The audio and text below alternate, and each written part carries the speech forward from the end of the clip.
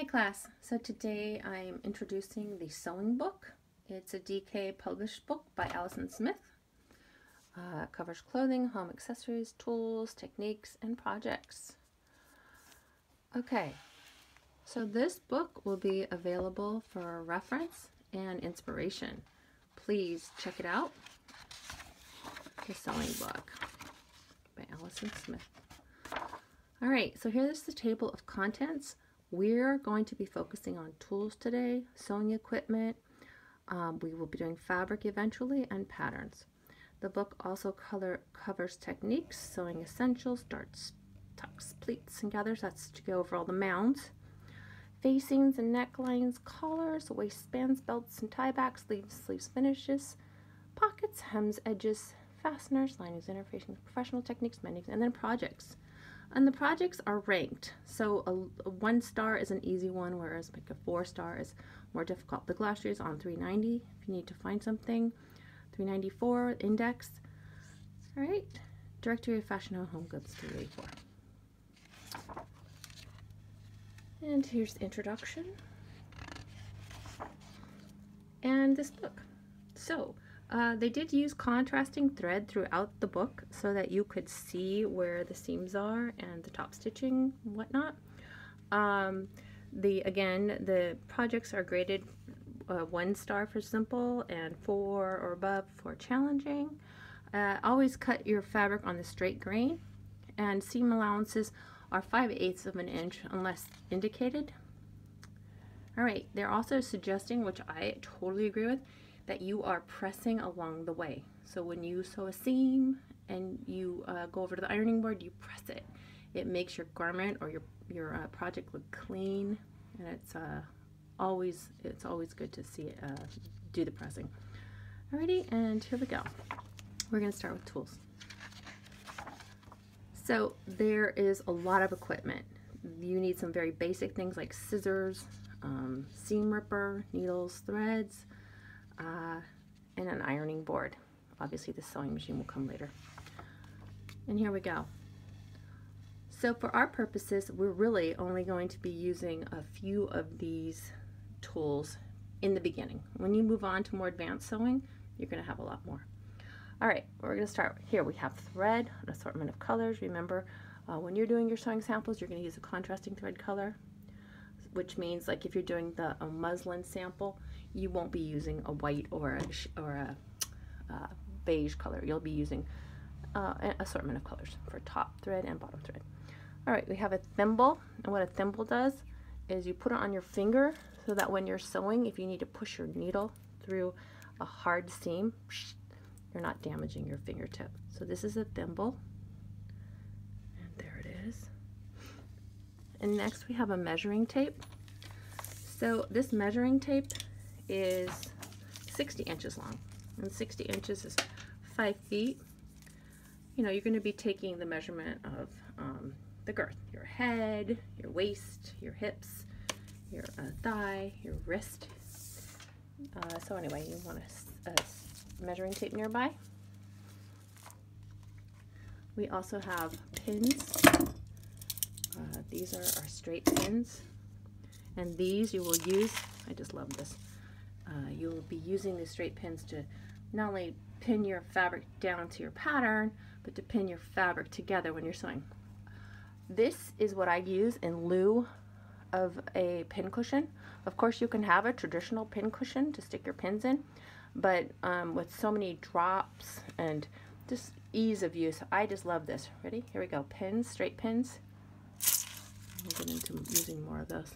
So if you drop them on the floor, you can pick them up easily. Okay, so how you use pins, though, I will just review that quickly. If you're going to pin a garment together, pieces together, you would lay them face to face. Let's say I'm going to do a center back seam here on this bodice back. I would make sure my edges are lined up, and then I put the pin in and back, and it lies flat. Okay, in and back. Not with our machines when we're sewing, but generally you can sew over these pins. You want them to lie flat, okay?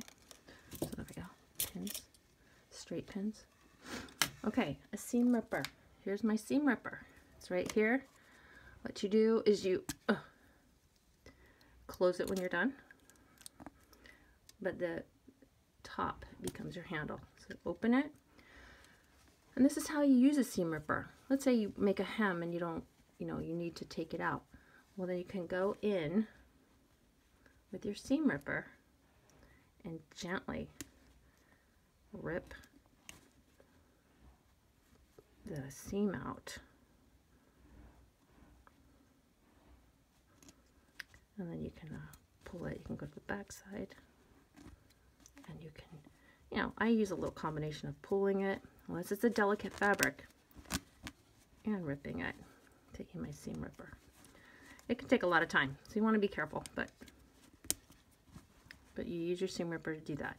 So on this muslin, it's okay if I jerk it around. Also, you can open these kind of seams. So here we have, again, our back stitch. You could split the seam a little bit like that and just come right up. The problem is you want to be careful you don't get the fabric in there. And your seam ripper just gets in there and takes out those threads. Okay, seam ripper. Okay, another thing that is on here are your cutting shears. So cutting shears, you need to have a comfortable pair, and you want it to be balanced, not too heavy. These are mine. I've had them for 30-something years. Never ever cut paper with these because you will dull the blade. All right? And you want to have available when you're sewing or doing embroidery, embroidery scissors. They're helpful to trim threads close to the fabric without damaging. It's obviously much easier to see.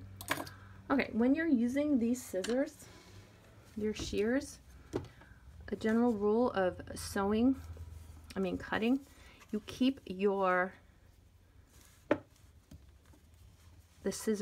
shears on the ground, and you move, well, this is a small one, but if I was using a real size pattern, I would, again, just leave the bottom of my scissors on the hard surface and cut along, right? So cutting shears. And when you are walking with scissors, you want to make sure that you always are holding them with the tip down. That means you're walking, you're holding them down. You don't hold them out. Hold them up. You hold them straight down. Okay, cutting shears. All right, this is a sewing gauge. It's a handy tool for measuring hem depths, buttonholes, and more. And this is basically, oh, the last thing we have here is needles. Some of my needles are mixed up with my straight pins. So basically, you have different size needles. You have needles with larger eyes, and you have smaller, depending on what you're doing, fabric-wise, sewing. You can use whatever size needle you need, okay? There are lug needles, there are chiffon needles, there's just assortment of needles. All right, so this is the basics. These are the basics that you will need. This little buttonhole cutter punctures the hole in the middle, but we're not really going to be using that right now. You can just use your little embroidery shears to cut open or snip in if you need to open a buttonhole. So here we go. Now these are all cutting tools. So we just spoke about the seam ripper. Okay, it's to cut threads, right? If you were in production, if you were working in production and you were finishing the garments, pressing them and trimming all the threads, or sitting on a machine, you might have these little snips, okay? They're for trimming threads. And we also have, again, we have our cutting shears, which I just talked about. Those are mine. I love my shears. Don't use those without permission. And these are pinking shears. Okay, so pinking shears give a zigzag pattern. You can use them to neaten the seams or as a decorative. edge if you are leaving the seam raw. When you cut with these, it allows the threads, it doesn't allow the threads to shred like this. So if you are finishing a seam and you don't want to do any other thing, you could use the pinking shears and come along and just trim along, and then you're not going to get all that fray that you're going to get if you don't. Okay, so pinking shears, they're fun, right? Okay, and now this is a cutting mat. We'll use those with cyanotypes. We're probably not going to have a rotary cutter available to us. And then the last thing is, again, you always want to have paper scissors around, because you don't want to be using your fabric scissors to cut paper. It will dull the blade. All right, so those are our cutting tools that we'll be using. And let's see, measuring tools. Okay, I spoke about the 60-inch long measuring tape. Okay, there it is. This is a flexible ruler. Here is our sewing gauge, which I'm not sure we're going to be using in this course. And then we have marking aids. So these are called Tailor chalk. And these are waxy ones. And this one's a little more chalky. And this is another chalk pencil.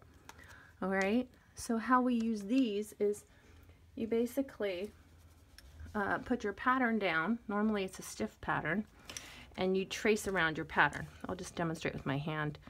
You probably want to, okay, so this is me tracing.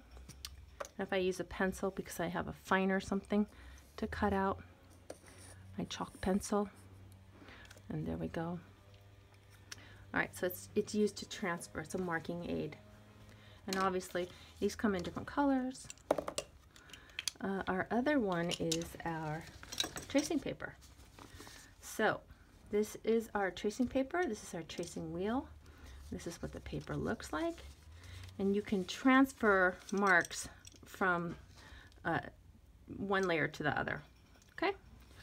I don't know if we'll be using these in the beginning, but it's here and we'll do something on it later. Okay, so these are the basic tools that we'll be using when we are sewing. Useful extras. I always like to have my tweezers around when I am, especially threading up my overlock. And one of my most favorite tools, I could go back a page, it's not in here, but it's an 18-inch by 2-inch clear roller. It's divided into eighths, so this is 1 square, one square. This is 2, so 2 inches wide by 18 inches long. It's excellent because you can add around the sides of it of your pattern with this. Alrighty, basic tools. What I really want you to have when you're sewing, like when you're specifically just at the machine, is your little snips, your seam ripper, and you know you're going to need your pin cushion. Really, those are the basic things you need when you're sitting at your machine. Okay. We'll move on to needles and pins later.